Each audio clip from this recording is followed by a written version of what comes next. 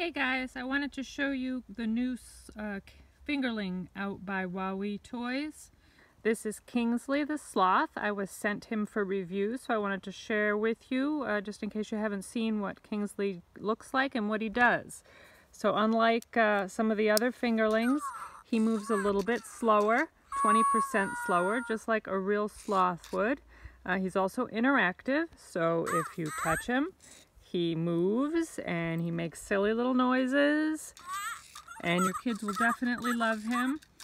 Now, you want to make sure you get a real fingerlings, not some of those fake happy monkey things that people are trying to pass off as real, because they're not the same. This one is interactive and he's adorable.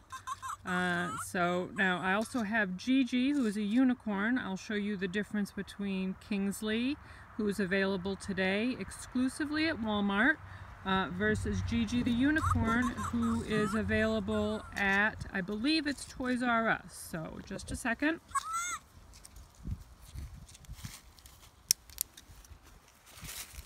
This is Gigi. You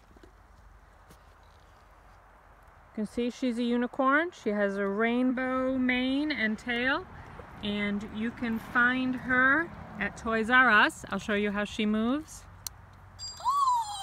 She's also interactive. Her noises are different. Her movements are a little faster. She has different sensors up near her ears.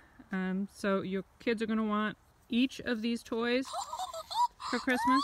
Trust me. So again, you can find Gigi at Toys R Us. She's a unicorn.